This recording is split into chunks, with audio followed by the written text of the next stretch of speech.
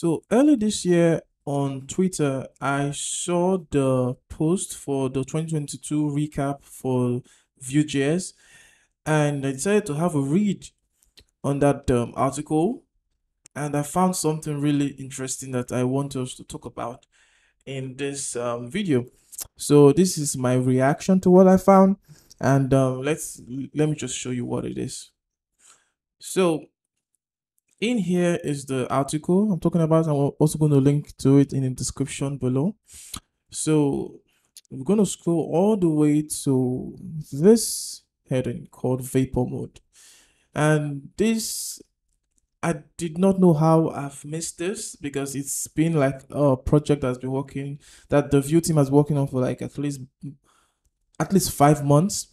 And I'm a Vue.js developer myself, so I was pretty bummed that I missed it. But anyways, I found it, and I'm also talk about it in this video. So yeah, so the Vapor mode in Vue is going to be an alternative compilation strategy that is heavily inspired by Solid.js. All right. So if you don't know Solid, I'm gonna look into it in a bit. So when I saw this caught my attention. I actually made a tweet about it. I also linked to the tweet, and I think so. Some other Vue developers did not know about work on this, but I also saw a tweet again, which I'm going to link to.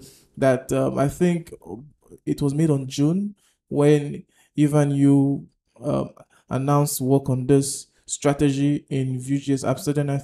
I think of last year. So yeah, so what this mean? What does it mean? So for this compilation strategy, the key takeaway is, first of all, you're not going to have to change your existing single file components in Vue. They're going to work the same way. Okay, you're going to write them the same way you've been writing them. But if you opt in to the Vapor mode, because it's opt-in just like the composition API in Vue 3, you are going to have a significantly performant component because this strategy it's at the component level. So you're going to have a very significant performant component, and of course, since it's going to be VDOM-less, that means they're not going to be VDOM. The base runtime for Vue is going to be significantly smaller because the VDOM logic won't be part of the runtime being shipped for Vue.js, and this is really interesting. Okay, so now if you read this article, which I'm going to link, but let's look at some key points that we've talked about. So the Vapor mode is intended for use cases where performance is the primary concern.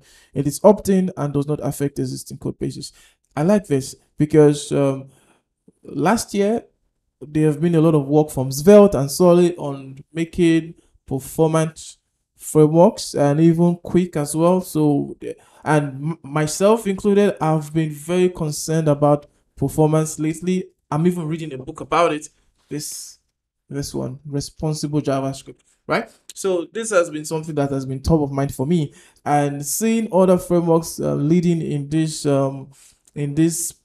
race for more performant JavaScript and more performant frameworks for your UIs.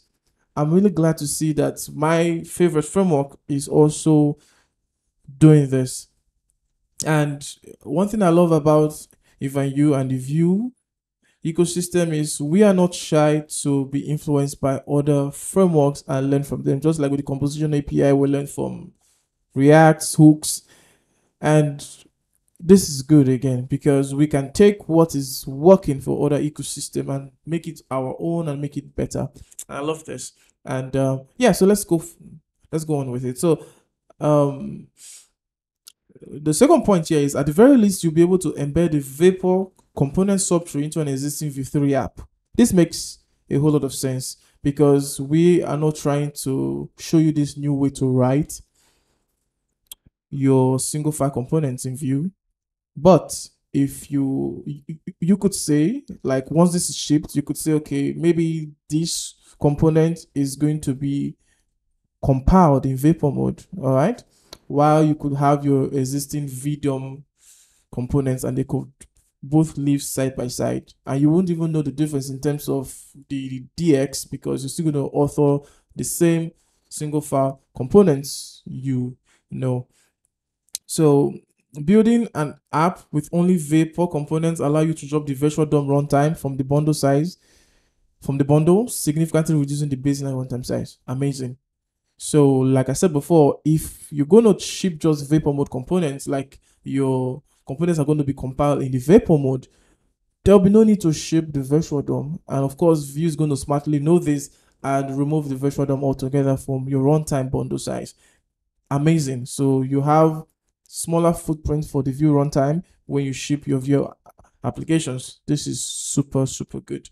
And yeah, so the last point here is, in order to achieve the best performance, Vapor mode will only support a subset of Vue features. In particular, Vapor mode components will only support composition API and script setup. However, this support subset will work exactly the same between Vapor and non-Vapor components. So what this means is, you are going to have a subset of Vue features if you're using Vapor mode. But I think this subset should be what a lot of people will be using normally, so this wouldn't really affect that much. But if you're using Options API, you won't have access to Vapor mode. All right. So, and the reason is for best performance, as said in this article, and you would have to be using the script setup way of writing Vue 3 composition API single file components. So you're going to be using script setup for that, and that's also cool, because I believe the script setup is a great DX for writing single file components in Vue 3, and that's super good as well. All right. So I said I was going to talk about Solid, and I'm just going to show you the little comparison Solid is doing. So Solid is also a very performant VDOM-less framework by Ryan Caniato, and I have a TKYT session for Solid. I'm going to link. I will put it up somewhere in this video so you could go check that out. So yeah, and the Solid focus on fine-grained reactivity, and it's a little bit influenced by Vue, but it says so. In this comparison, we see Solid is not particularly influenced by Vue design wise, but they are comparable in approach, right? So they both use proxies in their reactivity system with read-based auto tracking, right? But that is where the similarity ends. Vue's fine-grained dependency detection just feeds into a less fine-grained virtual DOM and component system, whereas Solid keeps its granularity right down to its direct DOM updates. So Solid makes direct DOM updates, and this is something we are going to be doing in Vue as well. We're going to making direct DOM updates and not bother with the VDOM if you are using the Vapor mode, and this is good. So Vue will be similar to Solid in the sense of we are already fine-grained, but we're using virtual DOM. But with with Vapor mode, there will be no need for that. And I just want to show you the output. Note, this is not the code you write. I saw some confusion out there, like whoa, this is this how I'll be writing my Vue single file components for? No, this is the output when you use the Vapor mode, and you could see it's making direct DOM updates and it's setting reactive bindings with the effect. So you could see the output is pretty minimal, and everything is done directly to the DOM, and this is going to be done at a compilation stage. All right, so this is amazing. I love it. So let's look at the key takeaways if we do this, if this ship, because according to that article, this should be shipping sometime this year in 2023, which is good. So first of all, the first thing you need to note, there won't be any change to how you write SFC in Vue. All right. And two, which is something you should like, is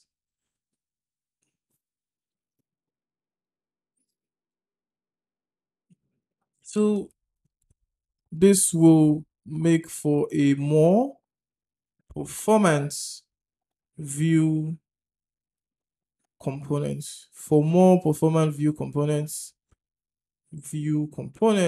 so you're going to have much more performant Vue components. And of course, one thing I like again is this is strictly opt-in at the component level. So you don't have to say, okay, I must have my entire app to be all compiled in Vapor mode. You could say certain components should be compiled in Vapor mode. So if you want those, if performance, Vue is already good in doing really nice stuff and it's fast enough.